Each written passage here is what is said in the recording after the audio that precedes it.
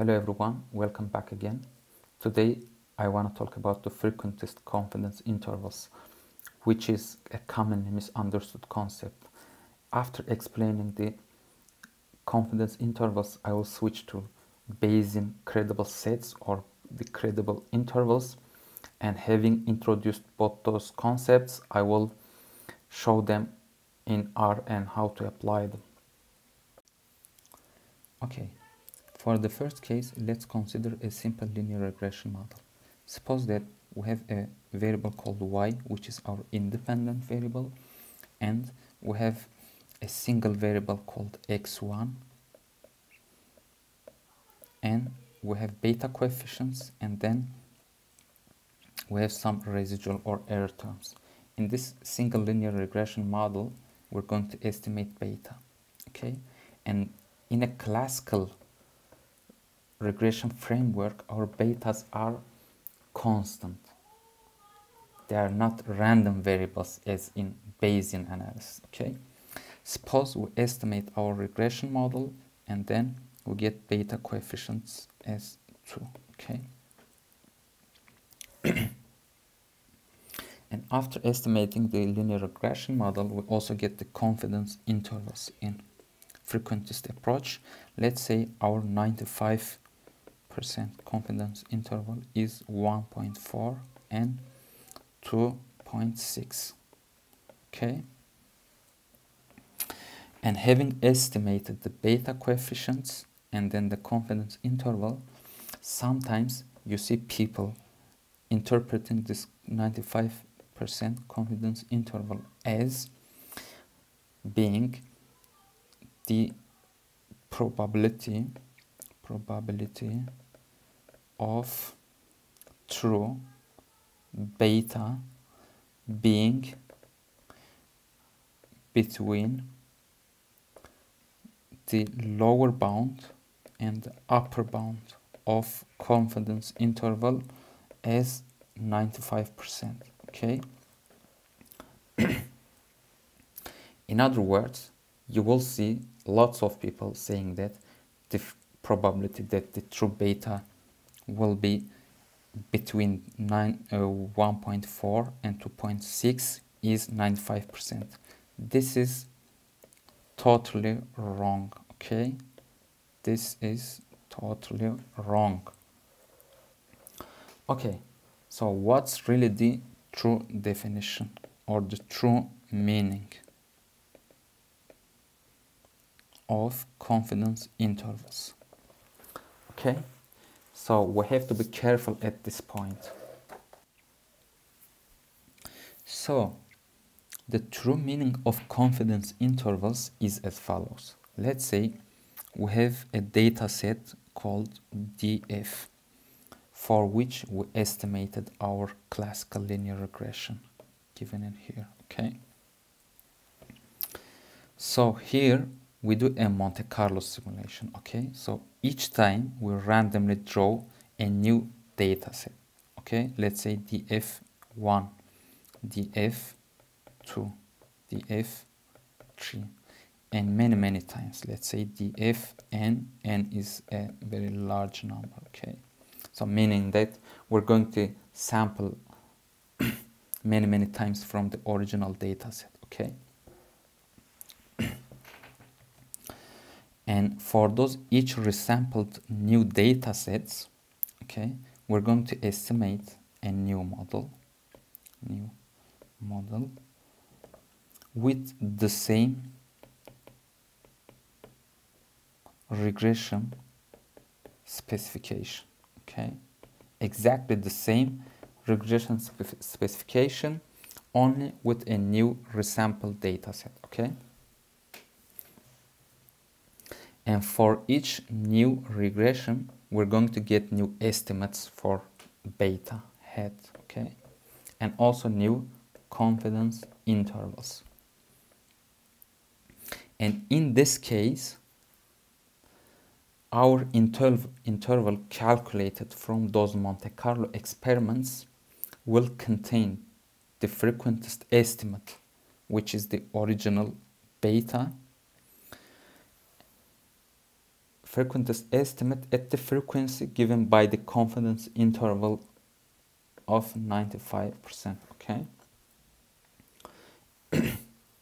So at this point, it doesn't say anything about the probability and the true value. Okay. So we're going to resample data from the original data set many times. We get new coefficients, new confidence intervals, and then let's say we have many beta coefficients for each resample data, and then the interval of those new beta coefficients,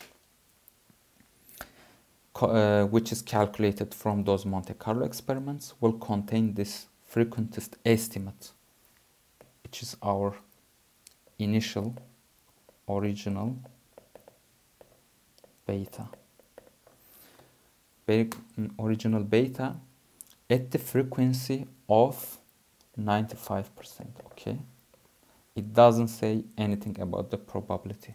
So I know this concept is a little bit tricky to comprehend, but once we show it on RStudio, I think it will be clear. Introduced those concepts. Now we're going to apply them on R. Okay. I open up RStudio and then create a new script. First,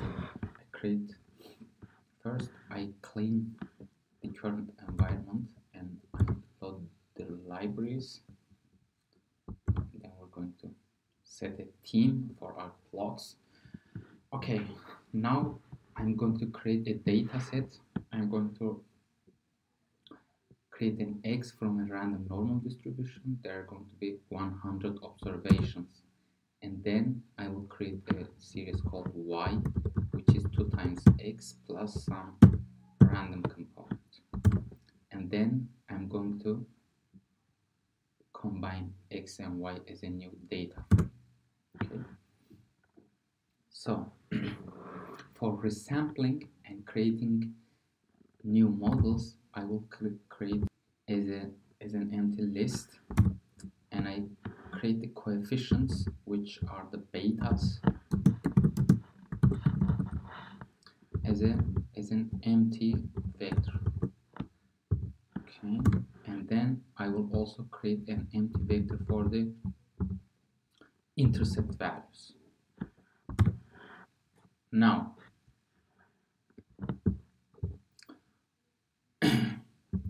I will do a resampling 10 times.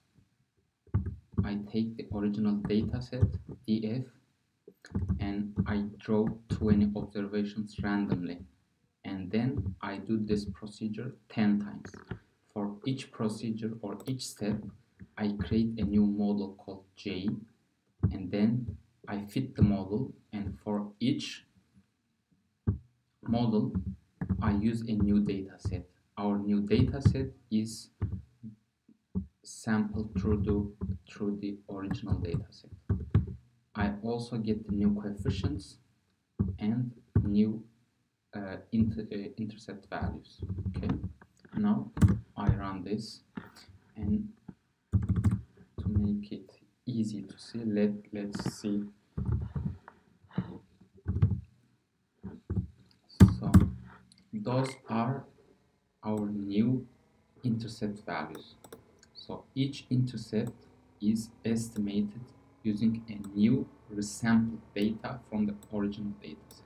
Okay, I could also show you the estimated coefficients. Okay, let's say for the first resampling we get beta as being 2 or 1, and then in the second estimation it's 2.18 and etc. Okay.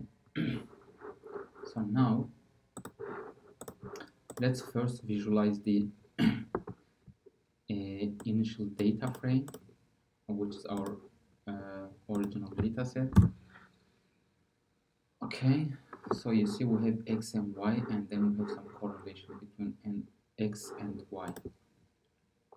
Alright, so again I'm going through a loop, so I will do it 10 times. So I take the original plot, So each time I will fit a new line, okay? I take the intercept value as the intercept estimated in each model, and the slope or beta coefficients also from the previous estimated model, okay? Now I do this, and then let's run P and see what happens, okay? So you see, in the original data set, each time I fit a new line, okay? Each line is different because for each step our intercept and the estimated slope coefficient is different. So if I add the linear model, so which is estimated using our original data set, and then we're going to get this one, okay? It's shown by the blue line, okay? So the interval calculated from the Monte Carlo experiments, so in our case they are shown by the red lines, will contain the frequentist estimate, which is shown by the blue line, at the frequency of 95%. Okay, this is at the very heart of frequentist confidence interval. I'm going to switch to Bayesian part. So to make inferences based on probability, we're going to apply the Bayesian methods. In frequentist approach, we cannot do that. Okay. First, we load the libraries and another library for plotting. And then I'm going to fit a simple Bayesian regression. I will just, for simplicity, take the normal priors and then use our original data set. Then having done this one, I am going to take the posterior draws from our fitted model. I take the model and I convert it to the table, which is a modern version of data frame, and then I take the coefficients for x, which is our beta in this framework. Take it, and then I am going to plot the density of those posterior values. Okay. Yes. Now we have the posterior distribution of our beta coefficients. So the mean or the median values are very close to 2, so which is something expected because we created our original data set like y being 2 times x plus some random component. So that's why we should expect beta coefficient to be something close to 2, okay? And unlike the frequentist approach, in the Bayesian part, we can make inferences based on probability. Like the frequentist regression estimation, so in Bayesian setting, the true beta parameter lies within a range with a certain probability value, okay? This is the very fundamental reason between the Bayesian regression analysis and the frequentist approach, okay? I hope you like this video and you find it useful.